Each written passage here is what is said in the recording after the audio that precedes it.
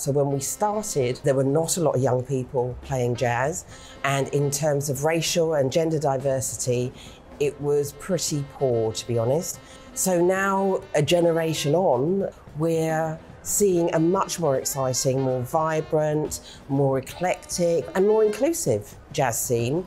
And I do believe that that is very much in part due to Tomorrow's Warriors and all the work that we've put in to get more young people into playing the music.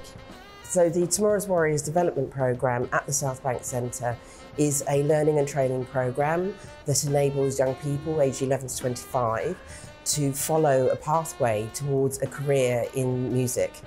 So at the moment we have a quite serious funding gap for that programme. We do need to look at other sources of funding to make sure that we can continue the work that we're doing at the Southbank Centre. So we've launched a campaign to raise £100,000. We're reaching out to family, friends, the jazz-loving public and just the music-loving public and anyone who's interested in music education and the right of young people to have a creative education to help us. The cuts to arts funding in schools means that a lot of young people aren't getting the opportunity to learn music. So who's there to inspire a young person to take up a musical instrument and to stay with it and pursue it as a career?